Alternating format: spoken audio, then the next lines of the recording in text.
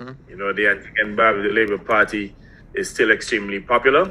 We would have polled a number of constituencies and recognized that we still have the government. So we feel very buoyed by the results of the recent polls. Yes. And what we intend to do now is to widen the margin between ourselves and our political opponents, and to make sure that we retain the governance of this country in the public interest. Yes. In fact, people of Antigua and Barbuda ought to know that now is not a time to go and tamper with governance, to go get a bunch of neophytes and incompetents to run this country. Yeah. When you look at the global instability, when you look at the type of skills that are required to navigate the challenges that we are faced with globally, you need capable, or the country needs capable hands. You need experienced hands. Indeed. And I don't see how individuals like Harold Lovell, who couldn't handle a little global crisis,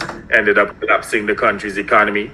Country's economy contracted 4 of the 5 years that he governed the country, and the 1 year that it grew by about 0.5%. So this is a man who has a dismal track record, and how can he now come and present himself as a savior when he could not even function during a period of relative stability? Quite right. Compared to the COVID challenges that we've had, and now the issue of inflation and so on globally that has been literally wreaking havoc on countries globally.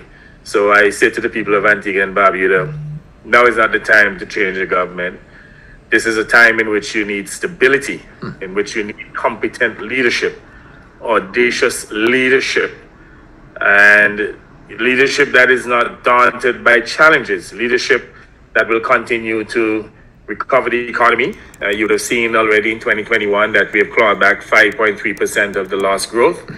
And this year, despite the increase in inflation, the increase in pricing, petroleum pricing, food pricing, and so on, which we know represents some challenge for people, we continue to grow the country's economy. And I still maintain that we'll have strong positive growth this year, notwithstanding the increase in inflation. In fact, we're now trying to see how we can reduce the rate of inflation by making certain strategic interventions so that it doesn't impact on growth, and obviously to protect the poor and the vulnerable.